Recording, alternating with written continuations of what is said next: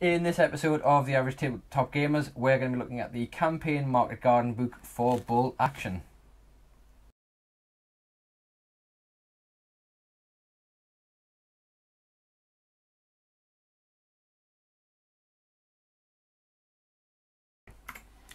Hello again. Welcome to The Average Tabletop Gamers. I'm Ben. I'm Sven.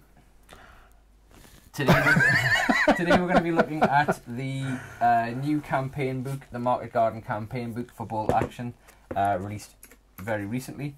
So we'll be having a quick flick through the book and we'll give you our thoughts on this supplement, which I think was released in February this year. I think it was released at the start of February this year. Yeah. And of course is an add-on for the Bolt Action core game, and this provides a bunch of scenarios and some extra rules and characters and units for the late 1944-45 period of the war, namely Operation Market Garden, which is of course the push into the Holland and Belgium and into the Rhinelands. Mainly British and US forces. There's obviously some German forces in there, but also introduces the Polish Airborne, and there's some rules in there for the Polish Airborne. So it's a fairly decent supplement. It's a fairly hefty supplement. It's 116 pages. A good chunk of rules in there. Along with a really nice bit of history fluff. So it's as good as anything I've ever read on Market Garden. And Yes. it gives you a really nice insight into the planning and the actual operation itself. So yeah, as you'd expect with the Bolt Action literature, the historical accuracy is almost as important as the actual gameplay details. And so it does really give you a lot of variation to expand onto your existing armies if you wanted to. As I say, if you're playing British Airborne, there's a whole bunch of British Airborne characters in there. You've also got the Polish Airborne and some characters for the Polish Airborne. Yeah. In the 116 pages, what's really impressive is there's 26 new scenarios for Bolt Action, many of which have got some nice little details in them, so there's some great ones. If you've got a lot of townhouse scenery, there's some great scenarios where essentially you're building just one terraced street and you're fighting across a terraced street like you would have been in and around the town of Arnhem, for example. So there's loads of new scenarios to add into your games with the accompanying special rules around those scenarios that you're probably used to if you play Bolt Action. There's also a whole host of new characters. As I say, there's a load of characters which you'll be familiar with if you've seen any of the films around the Market Garden, most famously A Bridge Too Far. So you get Roy Urquhart, that was the character played by Sean Connery. You get Digby, Zabowski. Yeah, so Zabowski, who's Gene the Hackman, Polish Airborne character. Frost, which was the Anthony Hopkins character. Yeah, they're all in there. So they're all in there, and they've all got special rules, and they all just add that extra bit of flavour to your units. There's also characters there for the US, so there's some notable figures such as Dick Winters is included in there again, and there's some extra rules and some extra characters for the Germans. I've forgotten his name already. He's the Hauptsturmführer who has a captured Humber, so there's a nice little bit in there about him. In terms of supplements for games, it's 20 quid for the book, which that's direct, isn't it? Well, yeah, it's £20. Well, it's RRP is £20, so I got this direct from Warlord. If you get it direct from Warlord, you also get one of their limited models, which I'll just show you here. Hopefully we can get it on camera. And so this model is entitled Never Surrender, and it's a nice model of an airborne, either British or Polish, I guess.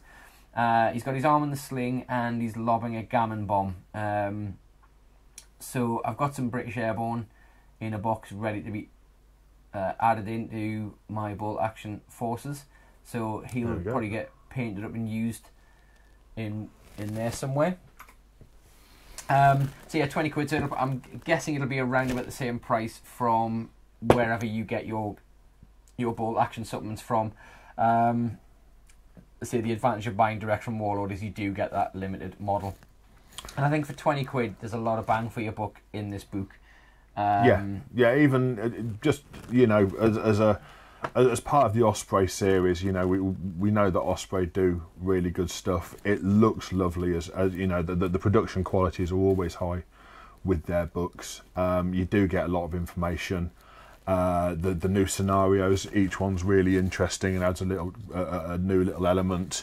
The characters as well. The characters add that new little element as well. And it's really nice with all of the bolt action stuff to be able to play through those things that you may have seen on film or you may have studied at school or whatever. You can play through those games. Yeah, I'm really looking forward to getting some of these games playing. We've got some of the other bolt action supplements as well to play through, and I'd really like to see how these late war games compare, because again, it actually changes the units in this period, because the German units change because of, and it reflects the historical accuracy of the types of troops that were still fighting. So the British and American troops are getting more and more experience in the war, and the German troops at this point are kind of either fanatical devotees, or there's a lot of still the conscripted legions, or basically and the affected numbers as well. Yeah, the numbers that they've got there. So you see that reflected in the gameplay. So I'm very interested to see how this plays out and whether or not the historical accuracy has an effect on the gameplay in a positive or a negative fashion. But I think what we'll do is we'll play some of these scenarios and then do a follow-up. Do a follow-up on it once we've played it, and we'll compare it to some of the other supplements that Bolt Action have got out and that we've also played. Yeah. There you go. If there's anything that you want us to focus on in future, any other games, systems or the like that you want us to have a look at, pop it down there, put some comments on there, or hit us up on any of our social media channels, Facebook, Twitter, Instagram, or any of the other things. We'll put all the links in the subject, in the details box on YouTube here, so you can get links to all of our Facebook and Instagram and Twitter to check us out on there. And I say, just make sure you like, share and subscribe our content, please. And we will see you very soon for more from the Average Tabletop Gamers. Enjoy and good night.